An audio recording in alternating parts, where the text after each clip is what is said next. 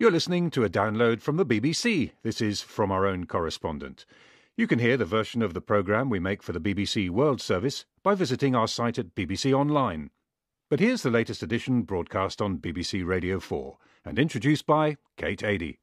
Today, the void of understanding between different generations in southern China. The baffling art of spirit possession in Burma. We're in the jungles of the southern Philippines with the Moro Islamic Liberation Front. And Berlin, a great city to experience by bike, as long as you wear a helmet. 50 years ago this week, the world came closer to nuclear war than it had ever before or has done since. Soviet missiles placed in Cuba put President John F. Kennedy's White House eyeball to eyeball with Soviet Premier Khrushchev's Kremlin. In the end, war was averted when the Russians agreed to remove the warheads from Cuba in exchange for a guarantee that the United States would not invade the communist island. To this day, Cuba continues to stand isolated from the United States, despite the fact that it lies just 90 miles from its shores. But slowly and surely, the wheels of change are whirring on the island. The ailing Fidel Castro has long passed the reins of power on to his brother. 5 decades on from that week in October 1962, when the eyes of the world were turned on Cuba, Will Grant finds that its slow transition still fuels rumours and makes headlines. I arrived in Cuba at an interesting time. The perpetual rumour mill about Fidel Castro's health had been in overdrive for weeks. He hadn't been seen in public since Pope Benedict came to the island in March, nor had he congratulated his friend and ally Hugo Chavez on his victory in Venezuela's presidential elections in early October. Fidel's on his last legs, certain voices in Miami confidently assured. He's had a stroke. He's already dead, others claimed on Twitter. But on the very night I arrived, 50 years to the week that the world was in the grip of the Cuban Missile Crisis, the 86-year-old former president confounded his enemies one more time. This time, all he had to do was appear in public to prove that reports of his death had been greatly exaggerated. He turned up at the Hotel Nacional overlooking Havana's famous Malecón to drop off a Venezuelan dignitary who'd visited him. The following day, a series of photos of Fidel were published in the state newspaper Granma, alongside an article in which Castro retorted he couldn't remember even having a headache. The pictures showed him wearing a checked shirt and a straw hat, leaning on a cane while tending to the plants in his garden, vaguely reminiscent of Marlon Brando as Don Vito Corleone in his final scene in The Godfather. I also arrived for another slight quickening in Cuba's glacial pace out of the Cold War. The government recently announced the lifting of certain travel restrictions, an important development which is supposed to allow Cubans to come and go more easily from the island. Critics were quick to point out that when the changes become law next January, it still won't be easy to move away. An expensive exit visa might be scrapped, for example, but it will be offset by a sharp rise in the price of a passport. And the government can still block whoever they want from leaving, be they doctors or dissidents. Still, though, few would disagree that change is afoot. Some of the first to be eased into a very Cuban form of capitalism were the country's hairdressers. Granted the right to own their own businesses 2 years ago, it was seen as recognition under Raúl Castro that the state could no longer spread itself so thinly, a sign perhaps that the government would stop trying to control every single economic enterprise on the island, from 5-star hotels to dingy backstreet barbershops. A day after Fidel's reappearance, I went to just such a barber's myself. As I peered through the window, I could see the walls were adorned with pictures of the revolution's heroes, Che Guevara and Camilo Cienfuegos. The doors were locked as the place had been fumigated earlier in the day for dengue fever, so I waited a while until the barber ambled around the corner to open up for an hour or so. A genial man called Geraldo, his white barber's shirt was adorned with pins of the flags of Mexico, Venezuela, and of course Cuba. He was 76 years old, he told me, as he settled me down into the chair of wrought iron and leather and started to cut my hair with nary a question about style nor what was wanted. "I've owned this place since January," he said, snipping away around my ears with confidence. "There's 4 of us here, and we split the costs between us." "So how's it working out?" I asked, expecting him to extol the virtues of free market capitalism. "I preferred the old system," he said a little wistfully. "I was used to that." Geraldo has been in the same premises for 36 years and was previously paid a wage by the state. "I used to just cut hair," he explains, "but now I have to be an accountant too. I have to balance the books, pay taxes and bills. I used to take paid holidays," he tells me, as he begins to slather shaving cream onto my chin. "But now I can't get away. If I don't work, I don't get paid." He glides the cutthroat razor around my face with the dexterity of a man half his age, scraping off my 2-day-old stubble and leaving me as fresh-faced as a teenager. Geraldo's view, though, is far from universal. In particular, the young are openly critical about being unable to travel freely, and although there might not be an exodus in January, many people are clearly tired of life being so constantly tough economically. As Geraldo rubs alcohol into a couple of nicks, he says he won't be trying to leave the island when the rules change. He's never had any real inclination to see the rest of the world, he says. "That's a young man's adventure," he smiles, and charges me $10 for the shave, which he slips quietly into the front pocket of his smock. Will Grant in Cuba. The southern Philippines has a long history of violent conflict with separatists, communists and clan militias, all active in the area. Perhaps the best-known armed rebel group is the Moro Islamic Liberation Front, which has been pressing for greater autonomy for the region for over 40 years. More than 120,000 people have been killed in bombings and government retaliation. It's hoped that a recent peace agreement will bring the long war of attrition to an end. Both sides have had to make serious concessions. The rebels have even promised to give up their weapons. Kate McGowan went to visit them on the island of Mindanao.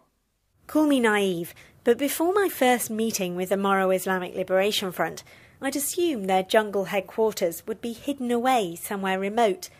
I envisaged driving down dirt tracks for hours and having to beware of armed men hiding behind trees. That's why I was somewhat surprised when a rebel spokesman suggested we met at McDonald's in the city of Cotabato. And sure enough, it was very convenient. The rebels' camp is only 20 minutes down the road. It's not got a big signpost, but it doesn't need one. Everyone in Mindanao knows it's there. And that says a lot about this whole conflict. For many years, successive governments have had to live with the realisation that the rebels are a very visible presence, and they're not going to go away. The majority of the Moro people living in this region support, if not the violence, then at least the aim the rebels are trying to achieve, gaining as much autonomy as possible from the rest of the Philippines. But just as the government has known it needed to compromise with the rebels, so the rebels have also known they had to do the same. Despite the huge cultural differences between the Islamic Moro people in central Mindanao and the Catholic population elsewhere in the Philippines, they have to find a way to live together. So over the past 15 years, both sides have held exhaustive negotiations, resulting in a series of shaky ceasefires and thwarted peace deals. Every time these efforts came to nothing, the violence resumed and innocent people were killed. Now, finally, progress has been made. Last week, the rebel leaders left their jungle camp and flew to Manila to sign a framework peace agreement, standing side by side with the Philippine president. But for this agreement to stick, the Moro people have to support it as much as their leaders do. So I took a plane in the opposite direction, drove past the now familiar McDonald's, and went to find out how the deal was being viewed on the ground. On the way to the rebels' headquarters, I saw banners saying, "Give peace a chance," and "Mabuhay, welcome to the new agreement." I met some of the tens of thousands of people who've had to leave their homes during the 4 decades of conflict. They spoke of relief and hope for the future.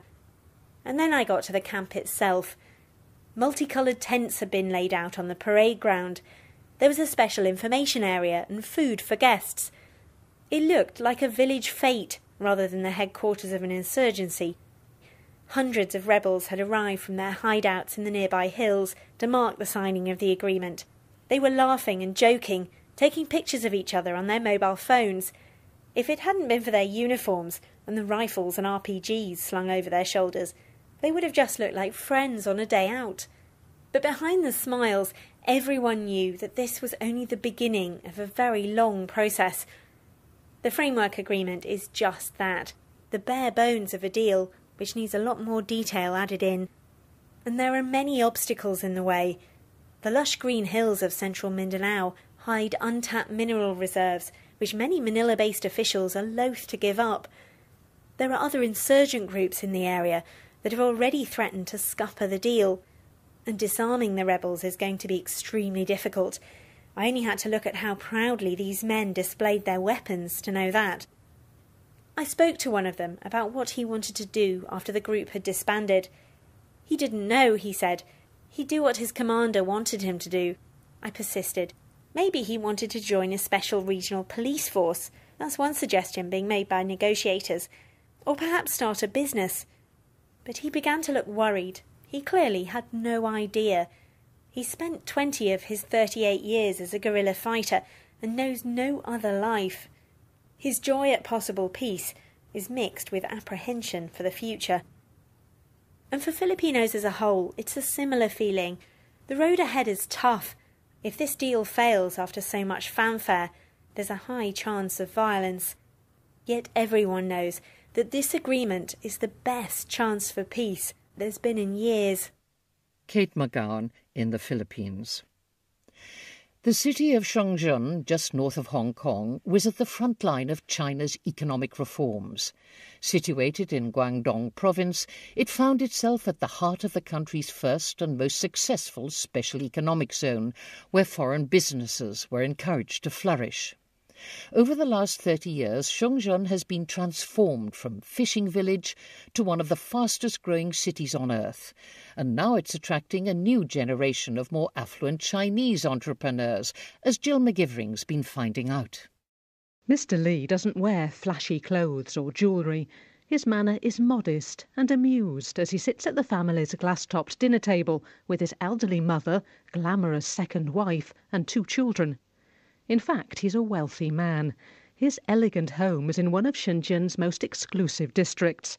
While most people here live in cramped apartments, Mr. Lee's family has a spacious, stylish house. Mr. Lee has come a long way in life. His father, an active member of the Communist Party, was purged during the Cultural Revolution and sent to the countryside for re-education.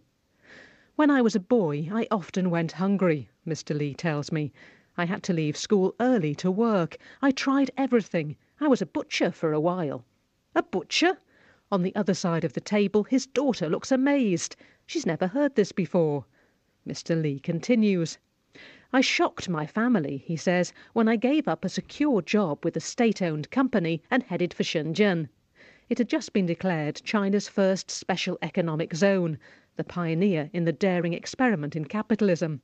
I arrived with 1 small suitcase, he went on. I slept in a generator room in a basement. It was unbearably hot in the summer. I bought 3 sewing machines, and that was the start of my garment business. It sounds like the stuff of family legend, but again his daughter is taken aback. I had no idea, she says, shaking her head. No idea my father had such a tough time when he started out. Clearly the past is not often discussed around this elegant dinner table. Mr. Lee's garment business grew to become a thriving international concern. It's a rags-to-riches story which mirrors the rise of Shenzhen. I first came to this region 24 years ago and remember rice paddy, pig farms and duck ponds. Now it's a sprawling megacity of 12 to 14 million people, a land of office blocks, high-tech shopping malls and neon lights. It's one of the world's biggest manufacturing centres. But after decades of growth, China's factories are starting to run short of cheap labour. This province has a shortfall of about 1 million workers, and that's giving the new generation more choice and more bargaining power.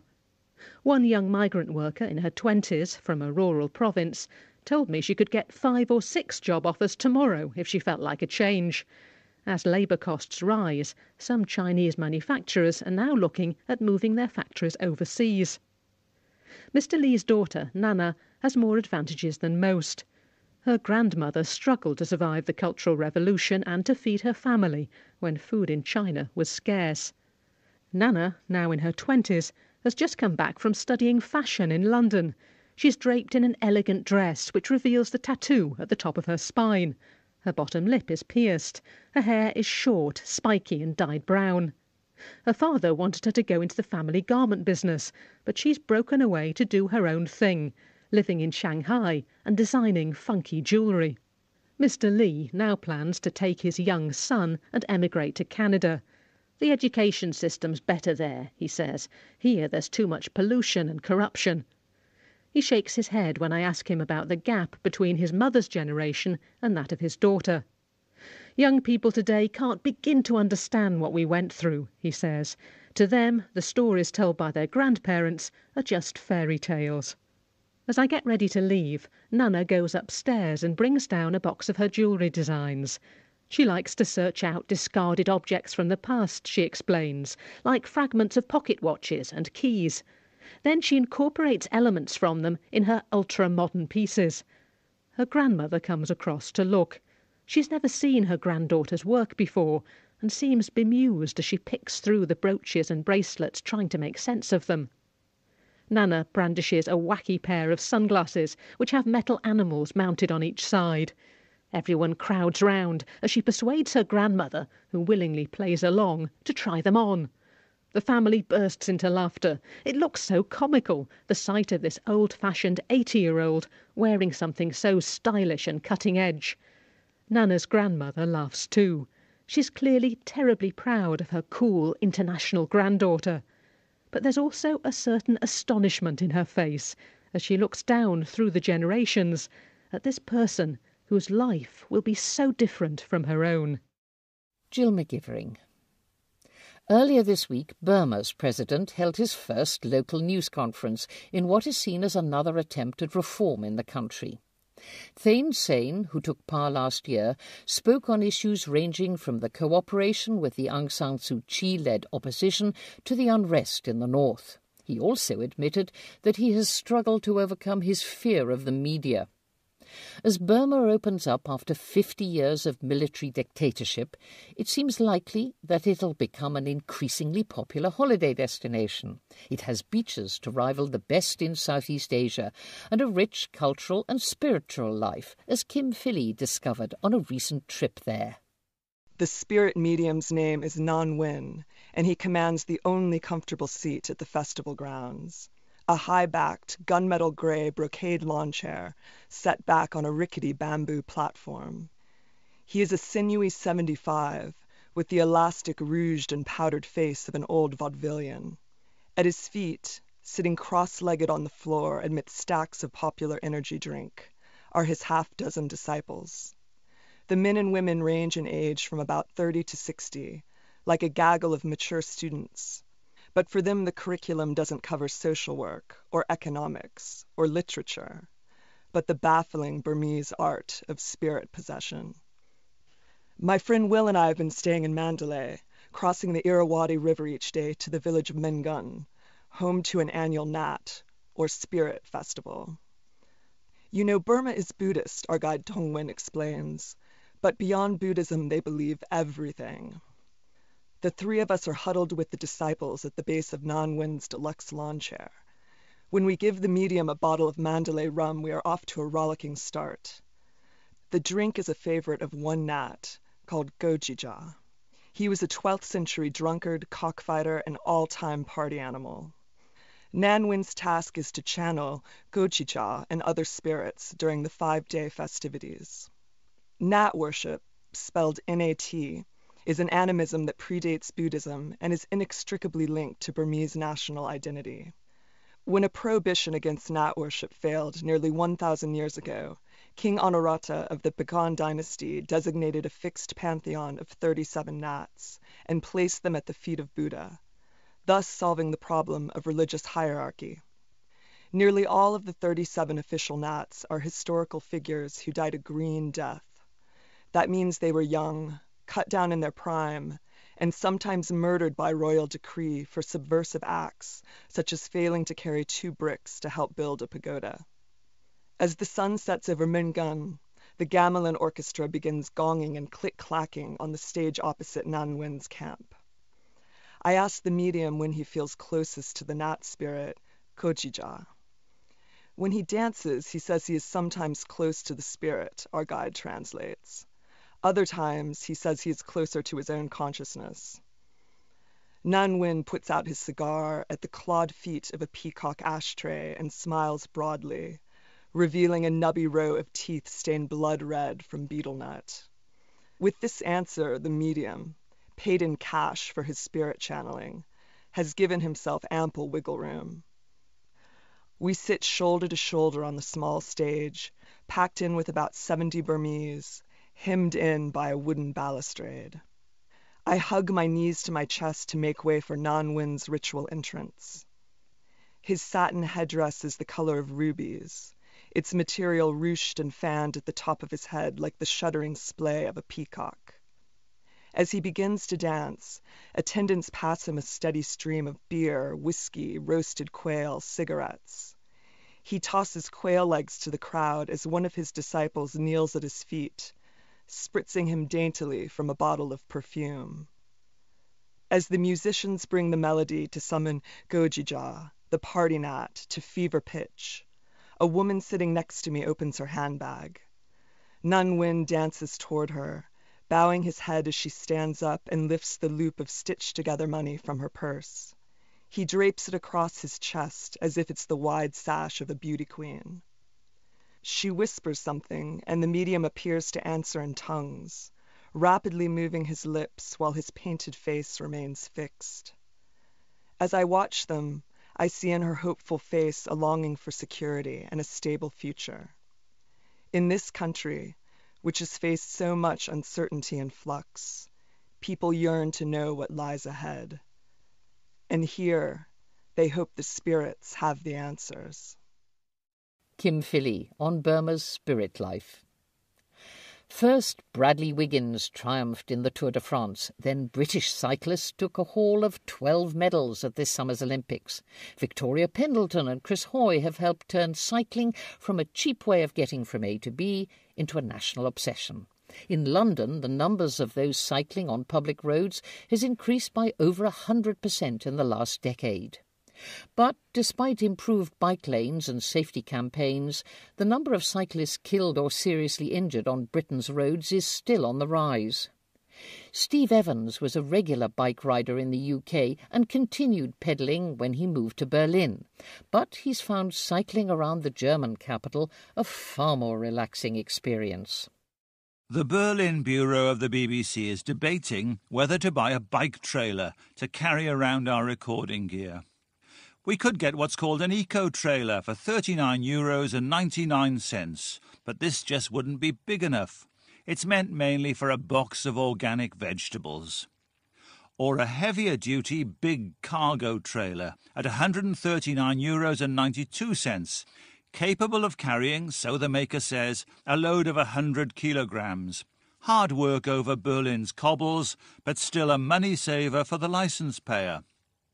Berlin makes getting around on 2 wheels a pleasure. I have cycled in London, but gave it up after too many rants at white vans. But in Berlin, it is a joy. Firstly, the city's pretty flat, and secondly, there are endless cycle tracks. Thirdly, everybody has a bike, so car drivers are probably also cyclists in their other lives, and so keep their eyes wide open. The test of whether cycling has really taken off in a city is who does it. In New York, it is urban warriors, young men usually, who zip aggressively between lanes. In London, it's a bit of that, but also, I suspect, eco-zealots who are asserting their credentials, though the Boris bike scheme may be taking it more mainstream. In Berlin, it is the people. Old ladies cycle in stately and elegant fashion. Old men pedal so slowly that it's a wonder the bike doesn't fall over. Young mothers tow toddlers in trailers. I followed one this crisp autumn morning down Bernauer Strasse. The baby couldn't have been much more than a year old. Every time we all stopped at a red light, the infant in the trailer would whine a little. The mother would turn and comfort the baby, who would then stop crying as the bike and the buggy took off smoothly again. The rise of the bike follows a decision by the City Senate in 2005 to promote it. So Berlin now has about 400 miles or 600 kilometres of bike lane. Woe betide any tourist who strays from the walking bit of the pavement to the red cycling bit. They are fair game. The city is also integrating bikes into the whole transport system. You can take a bike on a train or a tram, though you need a special ticket for the bike. The state railway, Deutsche Bahn, operates what it calls, using the English that infuriates language purists, a call-a-bike scheme. You go to its banks of red bikes outside the station. On the bike, there's a telephone number which you call, and the voice at the other end gives you a code to unlock the bike. When you've finished, you lock it to something fixed and call the number with the code, and somebody picks it up. Your card will be charged 8 cents a minute. But most of us have our own bikes. We do not wear helmets. It is foolish not to, but we don't. I always mean to, but I don't. I realise that the brain is man's second favourite organ, but still I leave my helmet behind. There is an argument now that if cities insist on helmets for bike hire schemes, then people simply don't ride bikes. And if people don't ride bikes, then they're less fit. And that means that more of them die of heart attacks. On this argument, insisting on helmets raises the overall death rate. I haven't ridden a bike in Melbourne, for example, though it's an Australian city I know well. It has a bike hire scheme, but officialdom insists on helmets, with the result that few people ride bikes, or what they call their deadly treadlies. What you really need to get people on a bike is a general atmosphere of safety and a tolerance of cyclists. And in Berlin, the authorities are benign.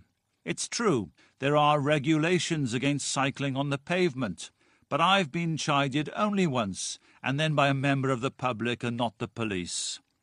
Penalties are usually imposed if someone is hurt. The rules say, with admirable German precision, that jumping a light that's been red for more than a second incurs a fine. That deters all but the most reckless peddlers. Jumping a red light is clearly a bad idea. So is not wearing a helmet. Steve Evans with his guide to the etiquette of cycling in Berlin, bringing us to the end of this edition. Do join us on Saturday for more from our own correspondents. In 1962, when the eyes of the world were turned on Cuba, Will Grant finds that its slow transition still fuels rumours and makes headlines. I arrived in Cuba at an interesting time. The perpetual rumour mill about Fidel Castro's health had been in overdrive for weeks. He hadn't been seen in public since Pope Benedict came to the island in March, nor had he congratulated his friend and ally Hugo Chavez on his victory in Venezuela's presidential elections in early October. Fidel's on his last legs, certain voices in Miami confidently assured. He's had a stroke. He's already dead, others claimed on Twitter. But on the very night I arrived in his garden, vaguely reminiscent of Marlon Brando as Don Vito Corleone in his final scene in The Godfather. I also arrived for another slight quickening in Cuba's glacial pace out of the Cold War. The government recently announced the lifting of certain travel restrictions, an important development which is supposed to allow Cubans to come and go more easily from the island. Critics were quick to point out that when the changes become law next January, it still won't be easy to move away. An expensive exit visa might be scrapped, for example, but it will be offset by a sharp rise in the price of a passport. And the government can still block whoever they want from leaving. Be they arrived 50 years to the week that the world was in the grip of the Cuban Missile Crisis, The 86-year-old former president confounded his enemies one more time. This time, all he had to do was appear in public to prove that reports of his death had been greatly exaggerated. He turned up at the Hotel Nacional overlooking Havana's famous Malecón to drop off a Venezuelan dignitary who'd visited him. The following day, a series of photos of Fidel were published in the state newspaper Granma, alongside an article in which Castro retorted he couldn't remember even having a headache. The pictures showed him wearing a checked shirt and a straw hat, leaning on a cane while tending to the You're listening to a download from the BBC. This is From Our Own Correspondent. You can hear the version of the programme we make for the BBC World Service by visiting our site at BBC Online. But here's the latest edition broadcast on BBC Radio 4 and introduced by Kate Adie. Today, the void of understanding between different generations in southern China. The baffling art of spirit possession in Burma. We're in the jungles of the southern Philippines with the Moro Islamic Liberation Front. And Berlin, a great city to experience by bike, as long as you wear a helmet. 50 years ago this week, the world came closer to nuclear war than it had ever before or has done since. Soviet missiles placed in Cuba put President John F. Kennedy's White House eyeball to eyeball with Soviet Premier Khrushchev's Kremlin. In the end, war was averted when the Russians agreed to remove the warheads from Cuba in exchange for a guarantee that the United States would not invade the communist island. To this day, Cuba continues to stand isolated from the United States, despite the fact that it lies just 90 miles from its shores. But slowly and surely, the wheels of change are whirring on the island. The ailing Fidel Castro has long passed the reins of power on to his brother. 5 decades on from that week in October,